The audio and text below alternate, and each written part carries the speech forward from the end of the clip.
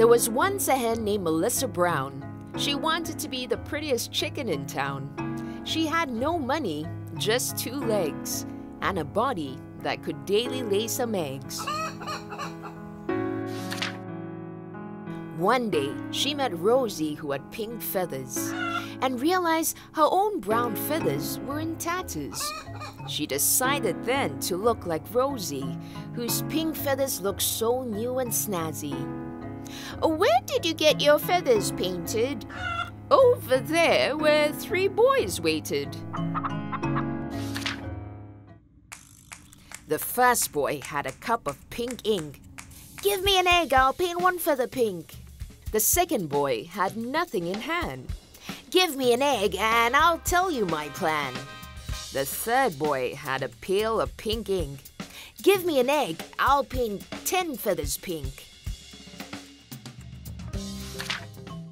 Melissa stared at her 3 choices, and in her head kind of heard these voices. "The first one's too expensive, you can't afford it. The second one's too cheap, something fishy about it.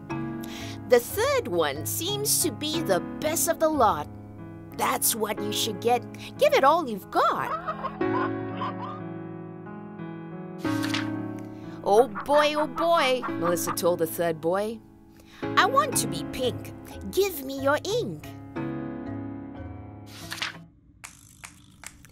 "You seem to have 1,000 feathers, so that's 100 eggs to paint your feathers.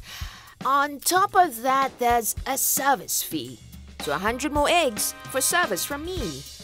"What?" said Melissa, horrified. "You didn't say that.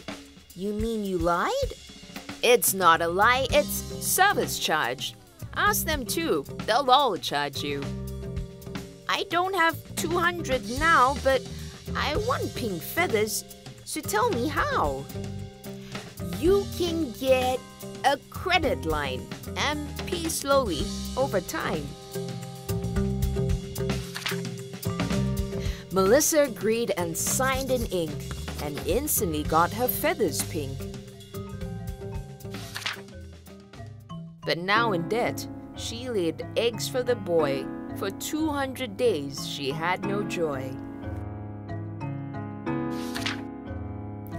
The next time she saw Rosie again, Rosie's feathers were green. That hen was vain. "How do you afford it?" asked Melissa in despair. "I waited for a promotion. Why spend so much on hair?"